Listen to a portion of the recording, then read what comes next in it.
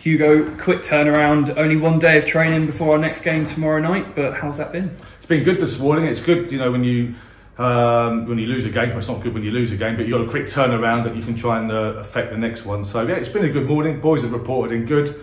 We've had a bright session, worked on a few things, looked to try and improve on one or two things, and so now we're looking forward to the game tomorrow night. Of course, the opposition doesn't get much easier, does it? Bromley are doing very well this season, so it's a tough week, but you know it's one that we can turn around. We've got to play one at some point, but yeah, listen, Bromley are they're an established National League side. They're doing really well. They're always in and around it up there.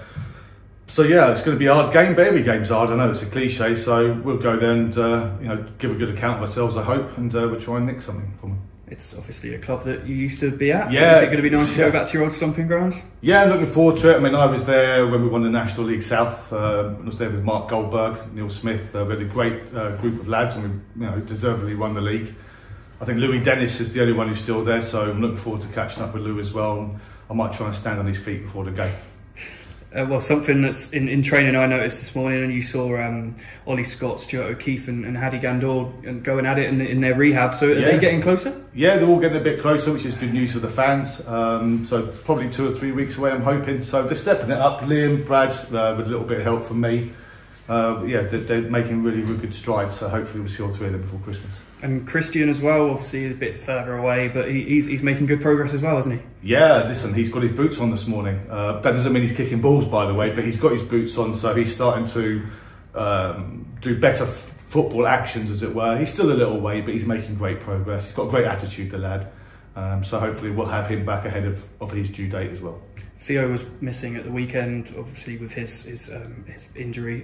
Was there any more from that game on Saturday to report on? No, or were you all good? Everyone since Saturday's reported back fresh, ready to go. No further problems at this stage. So fingers crossed.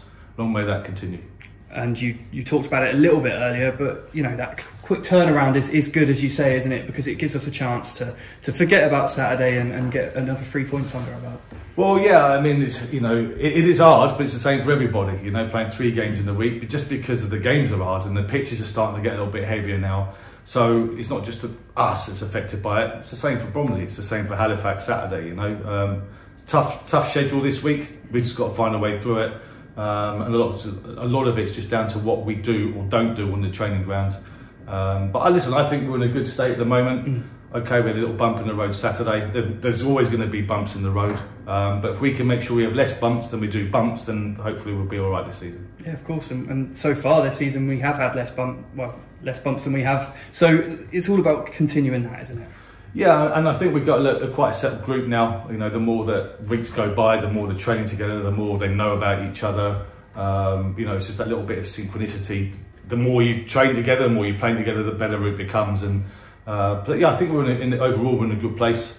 Had a bump in the road, so what? Let's move on to the next one.